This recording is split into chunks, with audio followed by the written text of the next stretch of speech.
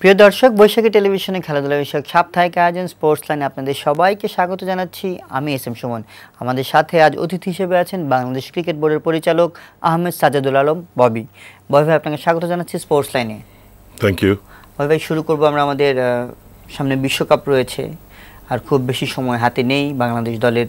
এর মধ্যে দল গোছানোর প্রস্তুতিটাও শুরু হয়ে গেছে। যদিও সদ্য আমাদের যে নিউজিল্যান্ড সিরিজটা হলো, ওয়ানডে এবং টেস্ট দুটোতে আমাদের পারফরমেন্স খুব ভালো হয়নি। দুটো সিরিজ আমরা হেরেছি। যদিও তৃতীয় টেস্টটি ক্রাইস্টচার্চ সন্ত্রাসী হামলার ঘটনায় শেষ পর্যন্ত মাঠেই গড়ায়নি, কিন্তু ওই ঘটনায় আমাদের দলের পারফরমেন্সের আসলে যে এভালুয়েশনটা হয়তো অনেকটাই ধামাচাপা পড়ে গিয়েছে। আপনার কাছে কি মনে হয়, এই যে পারফরমেন্সটা যখন সন্তোষজনক ছিল? দেখেন, প্রথমেই বলতে হয় যে 3 টেস্টের সিরিজ আমরা আমাদের কপালে জোটে না, এই একটা পেয়েছিলাম। এখানে একটা খেলা মিস হয়ে গেল। হ্যাঁ, খেলা যা মাঠে হয়েছে তা তো আমরা সবাই দেখেছি। যতটুকু আশা করেছিলাম সে আশানুরূপ হয়নি, বাট তারপরেও খেলাটা আমাদের শেষ পর্যন্ত আমার মনে হয় আমাদের খুবই ভালো হতো। এটা ওয়ার্ল্ড কাপের প্রিপারেশন এক্স্যাক্টলি না হলেও খেলার মধ্যে সিমিলার কন্ডিশনসে একটা অনেক নতুন প্লেয়ার আছে, তাদেরও একটা অভিজ্ঞতা হতো। হয়নি, এবং এর সাথে সাথে একটা বিদারক ঘটনা ঘটার সাথে সাথে খেলার ট্যুরটাও কল্ড অফ হয়ে যায়। তো আমরা সেই সময় যারা নিহত হয়েছেন, আহত হয়েছেন, তাদেরও প্রতি শ্রদ্ধা জানাই। এবং বাংলাদেশ দলকে নিউজিল্যান্ড ক্রিকেট এবং ওখানে সরকার যেভাবে প্রোটেক্ট করেছেন, যেভাবে সব কিছু দেখভাল করেছেন এবং পরে ফিরে আসার জন্য ব্যবস্থা সব কিছুই করেছেন, তো এগুলি আমরা মনে করি খুবই ভালো কাজ হয়েছে এবং আমাদের যা প্রয়োজনীয় ছিল সেটাই হয়েছে। তবে প্রিপারেশনের ব্যাপারটা সেটা আমরা সেরকম পাইনি, কিন্তু আমি মনে করছি এরপর এখন ঢাকায় ডোমেস্টিক ক্রিকেট চলছে, আমাদের ঢাকা লিগ চলছে, সেটা ম্যাচে থাকার মতন ইনভলভ থাকার মতন একটা পরিস্থিতি। এরপরে আমরা চলে যাব হলো আয়ারল্যান্ডে যাওয়ার পরে আয়ারল্যান্ডে কিন্তু টুর্নামেন্টের আগে একটা ওয়ার্ম আপ ম্যাচ আছে। তো আয়ারল্যান্ড এবং ইংল্যান্ডের কন্ডিশনস প্রায় একই, যদিও অত সুইং করে না ইংল্যান্ডে এই সময়টায় যেরকম করবে, ওয়ার্ল্ড কাপের সময় যেরকম করবে সেরকম করে না। তো আমি মনে করি যে আয়ারল্যান্ডের ওইখানে এই টুর্নামেন্টের খেলাটা এবং ওয়ার্ম আপ ম্যাচ এবং ওয়ার্ল্ড কাপের আগে ওয়ার্ম আপ ম্যাচ যেগুলি আছে, দুটো আছে, তাতে আমাদের প্রস্তুতিটা আমরা হয়তো এই সুযোগে ঝালাই করে নেব। কিন্তু বিষয়টা হচ্ছে যে যত প্রস্তুতিই খেলি না কেন, আমাদের কিছু টার্গেটেড অ্যাক্টিভিটি থাকবে যেগুলি আমাদের ওইখানে ওয়ার্ল্ড কাপের জন্য সহায়ক হবে। 3টা ওয়ানডে আমরা খেললাম নিউজিল্যান্ডে, আর 3টা টেস্ট খেলার কথা ছিল, কিন্তু সেখানে কি একটু দর কষাকষি করে যে যেহেতু এটা বাইলেটারাল সিরিজ একটা, সেখানে কি আমাদের 2টা ওয়ানডে বাড়িয়ে একটা টেস্ট কমিয়ে দিলে হতো না? আপনি যেহেতু শুরুতে একটু আক্ষেপের কথা বলছিলেন যে আমাদের কপালে জোটে না 3 টেস্ট, আমরা আসলে খুব কমই খেলার সুযোগ পাই যে কোনো সফরে, হয়তো আমাদের ঘরের মাটিতে হোক আর বিদেশে হোক 3 টেস্ট। কিন্তু এখানে যেহেতু বিশ্বকাপের একটা কথা আসছে, একটু প্রস্তুতিটা হয়তো ওয়ানডে টিমের জন্য আরেকটু ভালো হতো যদি কন্ডিশনটা অনেকটা সিমিলার। এটা ঠিক যে এই সময় নেগোসিয়েশন করলে হয়তো অন্যরকম ফিক্সার বানানো যেত, বাট এটা কিন্তু এখন আমরা বলছি এই সময় এসে, এই সিরিজে যাওয়ার আগে কিন্তু আমরা এই কথা বলিনি। এবং আমরা মনে করেছি যে যেই ওয়ানডে ম্যাচেসগুলি আছে এবং টেস্ট ম্যাচেস আছে, তাতেই আমরা অনেকটা আমাদের অনুশীলন তো না, ম্যাচ তো আসল কথাই, কিন্তু আমরা যেটুকু প্রয়োজন ওইখান থেকে আমরা সেটা আদায় করে নিতে পারবো। সেটা কতটুকু হয়েছে জানি না, বাট রেজাল্ট তো সেভাবে হয়নি। তো এখন let us not go back, এখন সামনে আমরা কি করতে পারি সেই হিসাবে আমি মনে করি যে যেই প্রোগ্রামগুলি আমি বললাম একটু আগে, সেটা আমাদের ওয়ার্ল্ড কাপের জন্য সহায়ক হবে। কিন্তু যে বিশ্বকাপের আগে যে এখন দলের যে অনেক কিছু শোনা যাচ্ছে যে ডোমেস্টিককে আমরা আগে দেখেছি যে হয়তো আমাদের যে প্লেয়ারগুলো খেলছে তারা অনেক দিন ধরেই খেলছে একসাথে, এই টিমটা অনেকটা ভালো জেলড আপ হচ্ছে, 15 জন খুব সহজেই বাছাই করার। বিশ্বকাপের সময় কেউ নিশ্চয়, আপনারা বোর্ড থেকেও নিশ্চয়ই চাইবেন না একটা এক্সপেরিমেন্ট চালুক ওই দলটাতে, হয়তো 2-1টা প্লেয়ার নতুন থাকতে পারে। সেই বিষয়টা নিয়ে আসলে আপনাদের কতটুকু পরিকল্পনা? এটা কিন্তু বলার অপেক্ষা রাখে না যে আমাদের দল সবচেয়ে অভিজ্ঞ দল।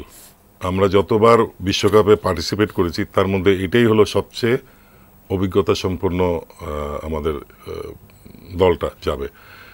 এমনকি অন্যান্য দলের তুলনাও আমাদের অভিজ্ঞতা অনেকখানি বেশি থাকবে। তো অল সেড এন্ড ডান,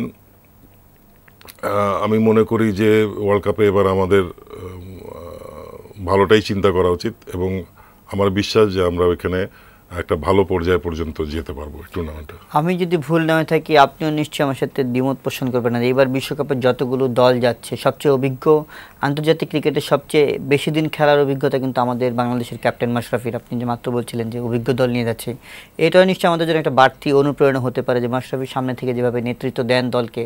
তার ইংল্যান্ডের মাটিতে আমাদের একটা খুব সুখকর স্মৃতি আছে চ্যাম্পিয়ন্স ট্রফির সেমিফাইনালে খেলা 17 সালে। হ্যাঁ, মাশরাফি তো অবশ্যই অভিজ্ঞতা সম্পন্ন অনেক, এবং তার লিডারশিপ কোয়ালিটির ব্যাপারেও কোনো দ্বিমত নাই কারো।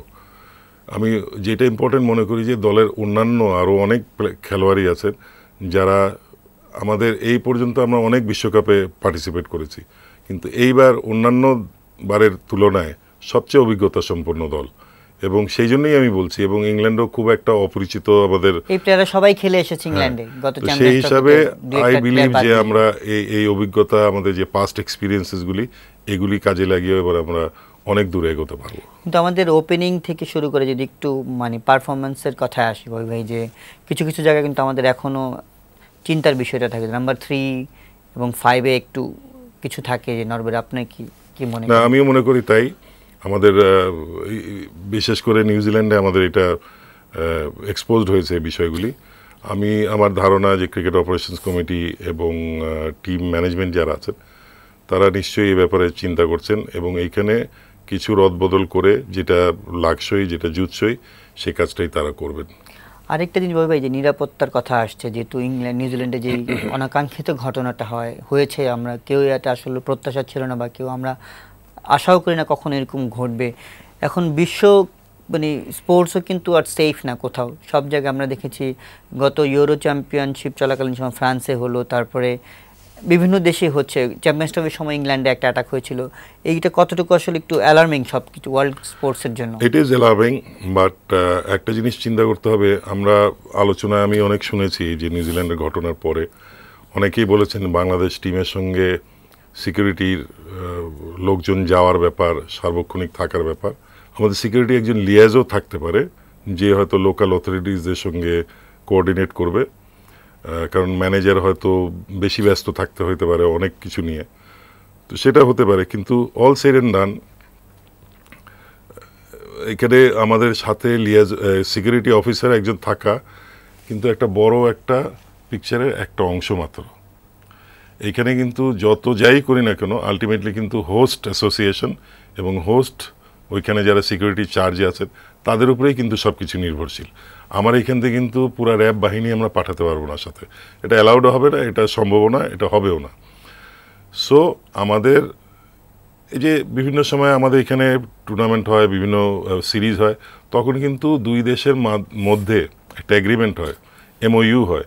এমওইউর মধ্যে কিন্তু সিকিউরিটি প্ল্যানও থাকে।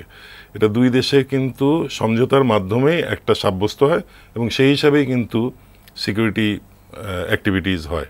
এখানে অনেকে বলতে শুনেছি আমরা আসলে এখানে আমরা আগে পিছনে পুলিশ দেই, ওইখানে তো তা দেয় না, ওখানে প্রয়োজন হয় না তাই দেয় না।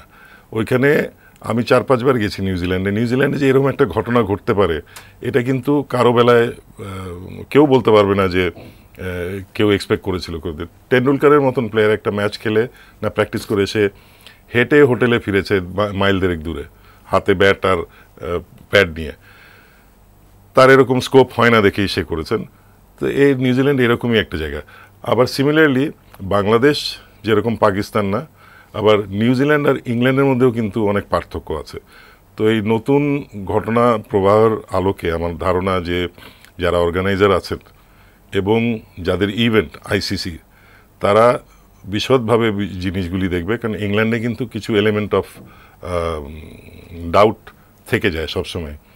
আপনি যেই ফিরিস্তিতে দিলেন কিছুক্ষণ আগে, সেই হিসাবে আইসিসি এবং England and Wales cricket board একটা কম্প্রিহেন্সিভ প্ল্যান থাকবে, এটা আমাদের বিশ্বাস। বাট এটা আর একটু কয়েকদিনের মধ্যেই আমরা বুঝতে পারবো যে আমাদের জন্য কী আয়োজন হয়েছে, অন্যান্য টিমের জন্য কি হয়েছে। আমাদেরও কিন্তু এখানে বিশাল একটা এক্সপ্যাট্রিয়েট কমিউনিটি আছে। খালি সন্ত্রাসী হামলাই না, অনেক সময় উটকো ঝামেলাও হয়। আমাদের টিম এখানে এক জায়গা থেকে আরেক জায়গায় যেতে চাইলে, অথবা অনেকে আবদার করেন এরকম ছবি তোলার ক্ষেত্রে, কারো বাড়ি নিয়ে যাওয়ার ক্ষেত্রে, কারো রেস্টুরেন্টে, এই সবগুলি সিকিউরিটি যদি একজন ডিএজও অফিসার থাকেন তার মাধ্যমেই হবে, with the help of our diplomatic mission in London. এইভাবে করলে আমার মনে হয় অনেক কিছু আমরা এলিমিনেট করতে পারবো। তবে ওইটাতেও আমি বিশ্বাস না যে গাড়ির মধ্যে বন্দুক নিয়ে ঘুরবে এবং প্লেয়াররা সারাদিন হোটেলে থাকবে, এটাও উচিত না। এটা দিলে তাহলে খেলাটারই ডিফিট হয়ে গেল। সবই চলবে নর্মালি এবং অন্যান্য ব্যবস্থাগুলিও থাকবে যাতে কেউ আক্রান্ত না হয়, কেউ যাতে অবাঞ্ছিত কোনো ঘটনার সম্মুখীন না হতে হয়। নিশ্চয়ই আপনি আইসিসির ইভেন্ট আগেও গিয়েছেন, বাংলাদেশ দলের সাথে দেখেছেন, হয়তো অনেক জায়গায় গিয়ে কাজ করেছেন, বা আইসিসি ইভেন্ট যখন বাংলাদেশে হলো তাদের সিকিউরিটি প্ল্যানগুলো আসলে কী কী ধরনের থাকে, যদি একটু ধারণা দেন আমাদের দর্শকদেরকে। দেখেন, সিকিউরিটি প্ল্যান কিছুটা এখানে ক্লাসিফাইড থাকে, সব কিছু বলা হয় না, গোপন রাখা হয় মানে স্বাভাবিক কারণেই। তবে প্রত্যেক জায়গাতেই কিছু কোর প্রোটোকল থাকে, কিছু বেসিক জিনিস থাকে যেগুলি সব দেশেই সমান। এর বাইরে স্থান, কাল, পাত্র বুঝে অনেক জিনিস যোগ করা হয়, আবার স্থান, কাল, পাত্র বুঝে অনেক কিছু বিয়োগও করা হয়। যেমন বলছিলাম যে বাংলাদেশে আসলে আমরা একরকম করি, পাকিস্তানে গেলে নিশ্চয়ই ওইটাতে যথেষ্ট না। আমরা যথেষ্ট করে থাকি, আমরা মনে করি যে আমার দেশে এসছেন যারা মেহমান তাদের প্রোটেকশন এবং তাদের যাতায়াত একটা বিরাট ব্যাপার, যেটা আবার অন্যান্য দেশে সেরকম সমস্যা হয় না। তো সেই জন্য আমরা অনেক কিছু ব্যবস্থা করে থাকি। আর এগেইন নিউজিল্যান্ডে যেরকম ছিল, নিউজিল্যান্ডে একটা হয়ে গেছে ঘটনা অকল্পনীয়। ইংল্যান্ড কিন্তু ইটস এ ডিফারেন্ট প্রপোজিশন। আমি সার্টেন যে ইসিবি এবং আইসিসি এগুলি সবই তারা মাথায় রেখেছেন এবং মাথায় রেখে তারা ব্যবস্থা নিচ্ছেন। আমরা এখানে যেরকম করে থাকি, আমাদের কিন্তু মাঠের থেকে হোটেলে যাওয়া, এয়ারপোর্টে যাওয়া, মাঝখানে এসকর্ট থাকে পুলিশ, তারপরে রাস্তার ধারে যেখানে ইন্টারসেকশনগুলি ওইখানে ব্লক করে দেওয়া হয়। আমাদের গাড়িতে থাকে সিকিউরিটির লোকজন, হোটেলে থাকে, এবং আপনি শুনলে হয়তো একটু আশ্চর্যই হবেন, এই সমস্ত পথের মধ্যে অন্তত 2-3টা জায়গা থাকে যেখানে আমাদের হেলিকপ্টার দিয়ে ইভ্যাকুয়েশন করা যায়। এগুলো হয়তো চাক্ষুষ হয়নি কোনো দিনই, বাট এগুলির ব্যবস্থা কিন্তু থাকে। হোটেল থেকে ধরেন সোনারগাঁ থেকে যাচ্ছে হলো মিরপুর স্টেডিয়ামে, এখানেও কিন্তু 2টা পয়েন্ট আছে যেখান থেকে এক্সট্রাঅর্ডিনারি ইমার্জেন্সি হলে হেলিকপ্টার না ইভ্যাকুয়েট করতে পারে। যদি প্লেয়ারদের ইভ্যাকুয়েট করতে হয় বা অফিসিয়ালদের ইভ্যাকুয়েট করতে হয়, নিয়ে চলে যাবে। তারপরে আমরা বিভিন্ন হাসপাতালের সঙ্গে আমাদের ব্যবস্থা থাকে, যেখানে স্ট্যান্ড বাই থাকে সবসময় ডাক্তার, অ্যাম্বুলেন্স তো থাকেই, টিমের সঙ্গে থাকে, ট্রাভেল করে, মাঠেও থাকে, হোটেলেও থাকে। এছাড়া বড় বড় হাসপাতালগুলি, সিএমএইচেও কিন্তু আমরা সেই ট্রমা হলে পরে যে ট্রিটমেন্টের ব্যবস্থা থাকে সেগুলির জন্য ডাক্তার, স্পেশালিস্ট সব আমাদের লিস্ট থাকে এবং এগুলি 2 টিমের মধ্যেই জানা থাকে। তবে সবচেয়ে বড় ব্যাপার হলো কি, যাই হয় না কিনা হোক না কেন, এটা কিন্তু 2টা টিমের এগ্রিমেন্টের মাধ্যমেই হয়। এখানে কারো কোনোটা অজানা কিছু না, বা কেউ কাউকে কম দিল, কেউ কাউকে বেশি দিল, এটাও না। সব এভরিথিং ইজ এগ্রিড আপন, একটা এগ্রিমেন্টের মধ্যে থাকে। আমরা আশা করব যে বিশ্বকাপ খুব ভালো হবে, নিরাপত্তা যেন ক্রিকেটাররা আটকে না থেকে তাদের মাঠের পারফরমেন্স, স্বাভাবিক জীবনযাত্রা, কারণ দীর্ঘ সময় মাঠের ওখানে তাদেরকে থাকতে হবে। আমি এখানে মনে করি যে জি, ওই যে খেলতে যাচ্ছে, খেলাটা তো অবশ্যই মূল ব্যাপারটা। এছাড়া একটা দেশে যাচ্ছে, ওইখানে সমাজের সঙ্গে, ওইখানে মানুষের সঙ্গে মিশে যাওয়া, তাদের বিষয়াদি জানা, তাদের কালচার, ভাব আদান প্রদান, অনেক কিছু আছে ইম্পর্টেন্ট, যেগুলি as important as the match. সেটা কিন্তু বন্ধ করে দিলে জেলখানায় বসে বা খাঁচার মধ্যে বসে খেলা দেখবে বা খেলবে, এটা কিন্তু কারো কাম্য না। ওইভাবে একটু ডোমেস্টিক ক্রিকেটে আসি, যে অনেক ক্রিকেটার খেলছেন জাতীয় দলে, যারা বিশ্বকাপে খেলবেন অনেকেই খেলছেন না, তারা হয়তো নিজেদেরকে প্রস্তুত করে নিচ্ছেন। সাকিব আইপিএলে গেল ইনজুরি থেকে সুস্থ হয়ে। যারা খেলছেন, আপনি ডোমেস্টিক ক্রিকেটের মানটা যদি একটু জানতে চাই। আমরা সবসময় একটা আক্ষেপ থাকে আমাদের, ফার্স্ট ক্লাস হোক বা ওয়ানডে ক্রিকেট লিগ হোক, যেটা হচ্ছে আর কি, সেটা এই মানটা নিয়ে কি আপনি কতটুকু সন্তুষ্ট, মানে একজন বোর্ড কর্তা হিসেবে যদি আপনার কাছে আমি জানতে চাই। দেখেন, আমরা মান বলতে কিন্তু অনেক সময় মনে করি যে আগে যেরকম মাঠে দর্শক আসতো, এবং দর্শক আসলেই কিন্তু চেহারাটা পাল্টে যায়, একটা উৎফুল্ল ভাব, টেনশন, একটা উদ্দীপনা, এগুলি হয়তো কিছুটা মিসিং। আমি মনে করি না যে প্লেয়ার কেউ মাঠে নেমে কেউ কম খেলে বা অর্ধেক খেলে, এটা কিন্তু হবে না। যে খেলে, যে নামে খেলতে, সে ব্যাটও করার চেষ্টা করে যথেষ্ট ঠিকভাবে, বোলিংও সেভাবে, ফিল্ডিংও সেভাবে। সো এইখানে মান যে খুব একটা পতন হয়েছে তা আমি মনে করি না। আমরা এখন আপনি ধরেন আগে যেরকম পত্রপত্রিকাও আসতো ডোমেস্টিক খেলা নিয়ে, সেভাবে কিন্তু আসে না। হ্যাঁ, মিডিয়াও কিন্তু সেইভাবে কাভারেজটা পায় না। এখানে আমার একটু দ্বিমত আছে মিডিয়ার কথা যেটা বলছে, যে দ্বিমত কাভারেজ আসে, কিন্তু আমি যেটা বলতে চাচ্ছিলাম ওই যে সিস্টেমটা এখন হয়, যে আম্পায়ারিংটা যদি আরও একটু ভালো চান কিনা, আম্পায়ারিংয়ের মানটা নিয়ে কিন্তু অনেক প্রশ্ন আছে।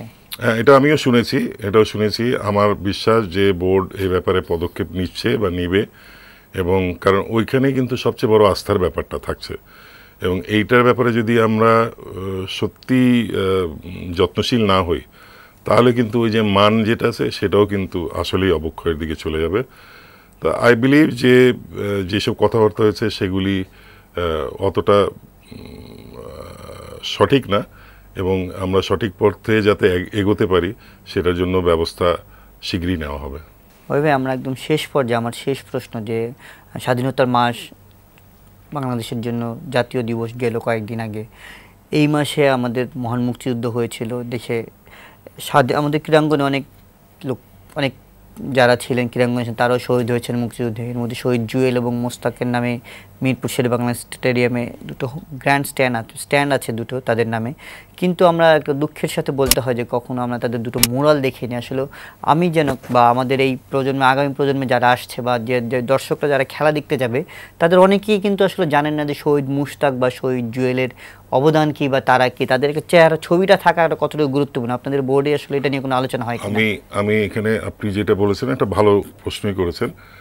তবে জাস্ট ছবি বা একটা অবয়ব যেরকম ইম্পর্টেন্ট, সাথে তাদের পরিচিতিটা, সেটাই আমি বলতে চাচ্ছি। সেই পরিচিতিটা দেখতে যারা ওই গ্যালারিতে আসবেন, তারা ওইখান দিয়ে ঢোকার সময় ওই জিনিসটা লক্ষ্য করবেন, পড়বেন, তারা অবগত হবেন, তারা জানতে পারবেন এরা কারা, কি করেছিল, কেন আমরা নাম রেখেছি। এরা দেশের জন্য সর্বোচ্চ স্যাক্রিফাইসটা করেছে, এটা অবশ্যই হওয়া উচিত। এবং আপনি এটা ভালো একটা পয়েন্ট ধরেছেন যে এখানে থাকলে পরবর্তী প্রজন্ম এই ব্যাপারে অবগত হবে। আপনি এই যে দুটো গ্যালারি হয়েছে, এটা কিন্তু ক্রিকেট বোর্ডে আপনার 2007-08 সালের দিকে একটা বোর্ডের মিটিংয়ে আমি প্রস্তাব করি, এবং সেই হিসাবেই কিন্তু নামকরণ করা হয়। মিরপুর স্টেডিয়াম, শেরেবাংলা স্টেডিয়ামের সামনে দিয়ে যে রাস্তাটা, যেটা ভিতরের দিকে চলে গেছে, গত বোর্ড মিটিংয়ে ওইখানেও একটা প্রস্তাব আমি করেছি যে এই নামটা মুক্তিযোদ্ধা ক্রিকেটার জুয়েল অ্যাভিনিউ করা হোক। কারণ ওই রাস্তাটার নাম ছিল, আমার মনে হয় আপনিও জানেন না, আমিও জানতাম না আগে, এর নাম হলো একটা প্রোডাক্টের নাম, milk Vita road, which is not appropriate. কারণ আমি একটা কোনো জায়গায় আমার অ্যাড্রেসটা দিতে গেলে এই অ্যাড্রেসটা দেওয়া একটুখানি কেমন জানি একটু বেমানান মনে হয়। তো সেই হিসাবে প্রস্তাব করা হয়েছে বোর্ডে। বোর্ড এটা নিয়ে চিন্তাভাবনা করছে, এবং আমার ধারণা যে তারা এই নিয়ে পদক্ষেপ নেবেন। আমরা চাই পদক্ষেপ নিক। শহীদ মুশতাক জুয়েল সহ আরও যারা স্বাধীনতা যুদ্ধে শহীদ হয়েছেন তাদের প্রতি তাদের আত্মার প্রতি শ্রদ্ধা জানিয়ে আমরা আমাদের অনুষ্ঠান আজকে শেষ করছি। বয় ভাই, আপনাকে অসংখ্য ধন্যবাদ আমাদেরকে সময় দেওয়ার জন্য। ধন্যবাদ। প্রিয় দর্শক, আমাদের সাথে এতক্ষণ থাকার জন্য সবাইকে ধন্যবাদ জানিয়ে আজ এখানে বিদায় নিচ্ছি। আমি SM সুমন। আগামী সপ্তাহে আবারও দেখা হবে নতুন কোনো অতিথি নিয়ে। সে পর্যন্ত সবাই ভালো থাকুন, সুস্থ থাকুন। সর্বশেষ সংবাদ ও নানা অনুষ্ঠান দেখতে চোখ রাখুন বৈশাখী টিভিতে।